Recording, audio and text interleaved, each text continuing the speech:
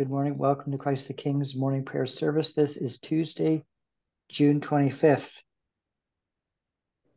The opening sentence is from Psalm 19, verse 14. Let the words of my mouth and the meditation of my heart be always acceptable in your sight, O Lord, my rock and my redeemer. The confession of sin on page 12. Let us humbly confess our sins to Almighty God.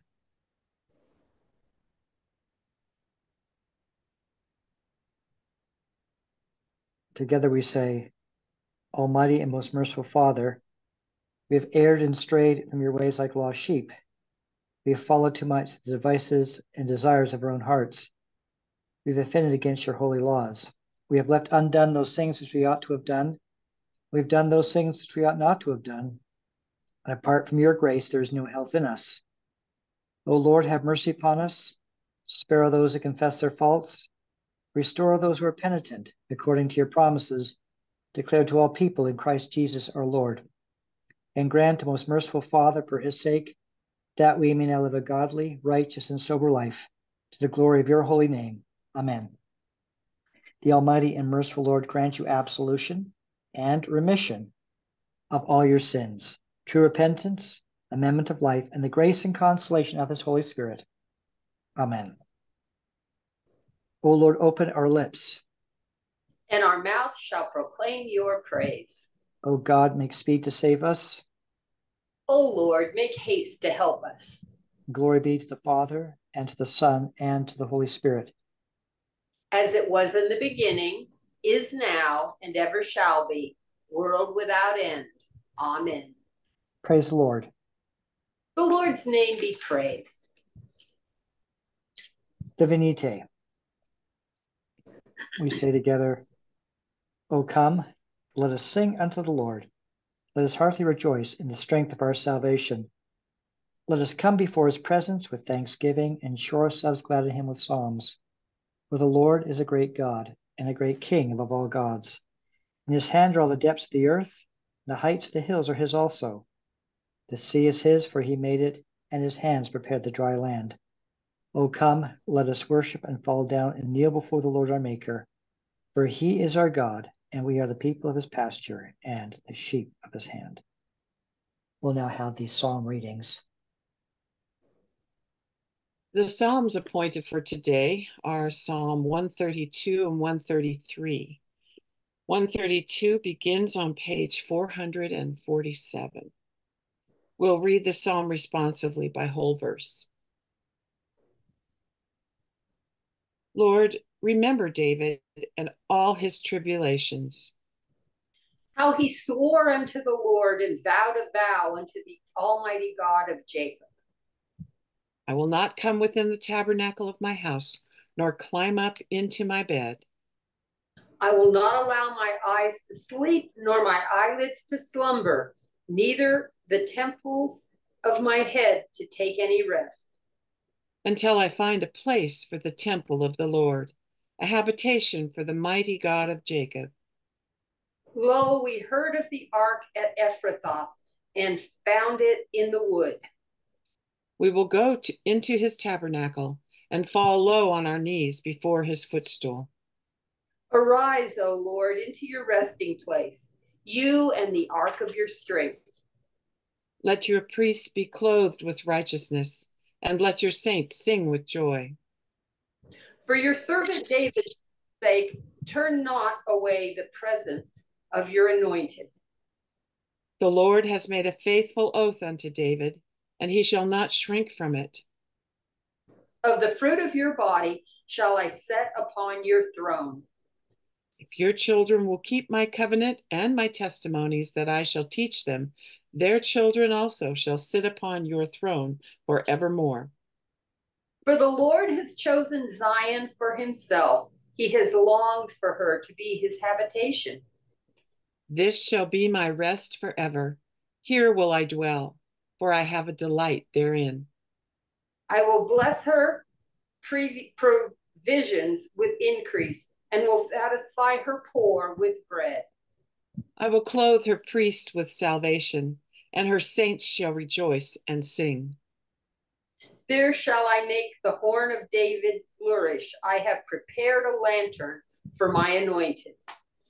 As for his enemies, I shall clothe them with shame, but upon his head shall his crown flourish. We continue with Psalm 133. Behold, how good and joyful a thing it is when brethren dwell together in unity.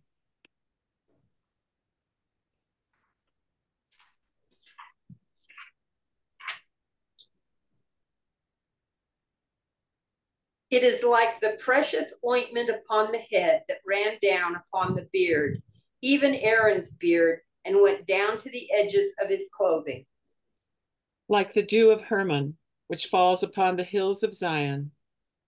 For there the Lord promised his blessing, even life forevermore. Glory be to the Father, and to the Son, and to the Holy Spirit. As it was in the beginning, is now, and ever shall be, world without end. Amen. Our reading this morning is a continuation of 1 Thessalonians, chapter 4, beginning with the first verse. Finally, then, brothers, we ask and urge you in the Lord Jesus that as you received from us how you ought to walk and to please God, just as you are doing, that you do so more and more. For you know what instructions we gave you through the Lord Jesus. For this is the will of God, your sanctification, that you abstain from sexual immorality, that each one of you know how to control his own body in holiness and honor, and not in the passion of lust like the Gentiles who do not know God, that no one transgress and wrong his brother in this matter, because the Lord is an avenger in all these things, as we told you beforehand and solemnly warned you. For God has not called us for impurity, but in holiness. Therefore, whoever disregards this, disregards not man, but God, who gives his Holy Spirit to you. Now, concerning brotherly love, you have no need for anyone to write to you, for you yourselves have been taught by God to love one another. For that indeed is what you are doing to all the brothers throughout Macedonia. But we urge you, brothers, to do this more and more, and to aspire to live quietly, and to mind your own affairs, and to work with your hands, as we instructed you, so that you may walk properly before outsiders and be dependent on no one. The word of the Lord. Thanks be to God. The canticle this morning is the Magna et Mirabilia, canticle number 1, found on page 79. O ruler of the universe, Lord God, great deeds are they that you have done, surpassing human understanding. Your ways are ways of righteousness and truth, O King of all the ages. Who can fail to do you homage, Lord, and sing the praises of your name? For you only are the Holy One. All nations will draw near and fall down before you, because your just and holy works have been revealed. Glory be to the Father, and to the Son, and to the Holy Spirit, as it was in the beginning, is now, and ever shall be, world without end. Amen. And the Apostles' Creed on page 20. I believe in God, the Father Almighty, creator of heaven and earth. I believe in Jesus Christ, his only Son, our Lord. He was conceived by the Holy Spirit and born of the Virgin Mary. He suffered under Pontius Pilate, was crucified, died, and was buried. He descended to the dead. On the third day, he rose again. He ascended into heaven and is seated at the right hand of the Father. He will come again to judge the living and the dead. I believe in the Holy Spirit, the Holy Catholic Church, the communion of saints, the forgiveness of sins, the resurrection of the body, and the life everlasting. Amen. The Lord be with you. And with your spirit. Let us pray. Lord, have mercy upon us. Christ, have mercy upon us. Lord, have mercy upon us. Our Father, who art in heaven, hallowed be thy name. Thy kingdom come, thy will be done on earth as it is in heaven. Give us this day our daily bread, and forgive us our trespasses as we forgive those who trespass against us. And lead us not into temptation, but deliver us from evil. For thine is the kingdom, and the power, and the glory, forever and ever. Amen. O Lord, show your mercy upon us. And grant us your salvation. O Lord, guide those who govern us. And lead us in the way of justice and truth. Clothe your ministers with righteousness. And let your people sing with joy. O Lord, save your people. And bless your inheritance. Give peace in your time, O Lord. And defend us by your mighty power. Let not the needy, O Lord, be forgotten. Nor the hope of the poor be taken away. Create in us clean hearts, O God. And take not your Holy Spirit from us. The collect of the day. Lord of all power and might, the author and giver of all good things, graft in our hearts the love of your name. Increase in us true religion.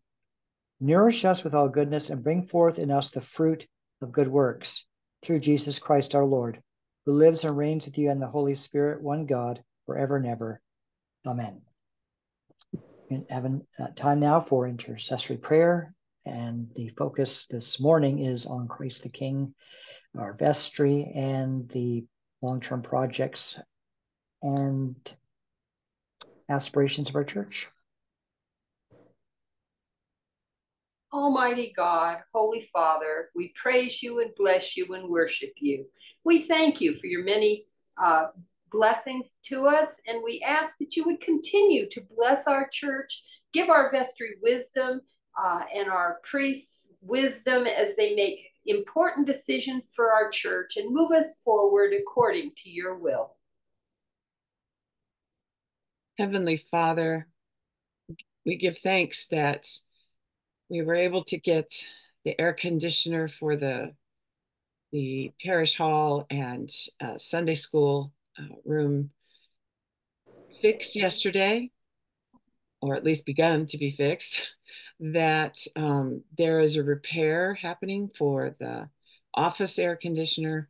And Lord, we ask for your guidance in how to proceed and how fast to proceed, and just where to go with the need for the air conditioner in the nave and the rest of the church.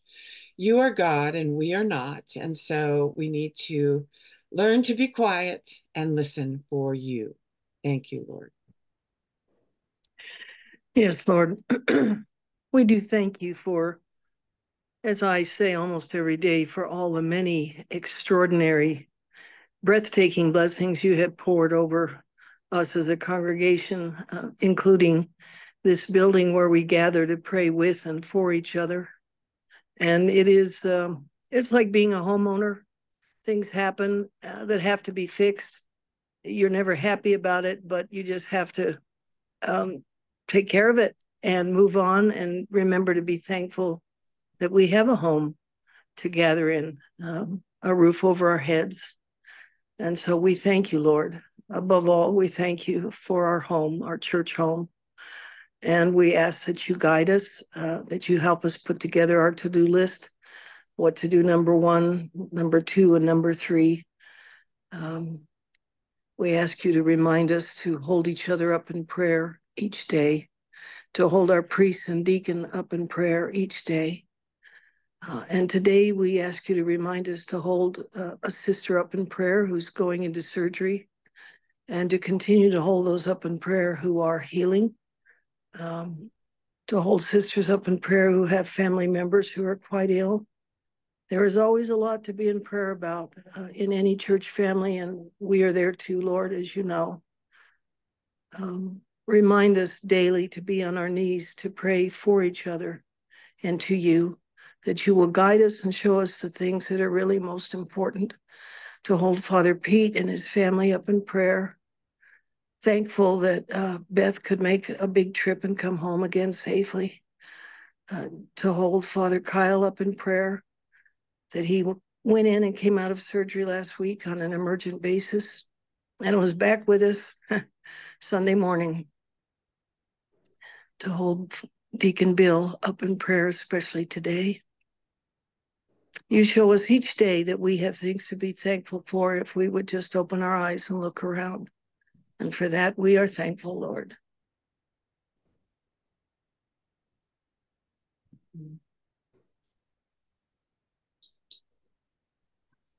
Now we conclude our prayer time with a prayer of St. John Chrysostom. Yes.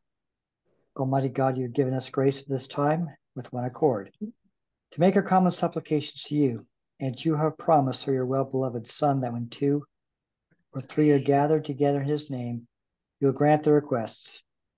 Fulfill now, O Lord, our desires and petitions as may be best for us, granting us in this world knowledge of your truth, and in the age to come, life everlasting. Amen.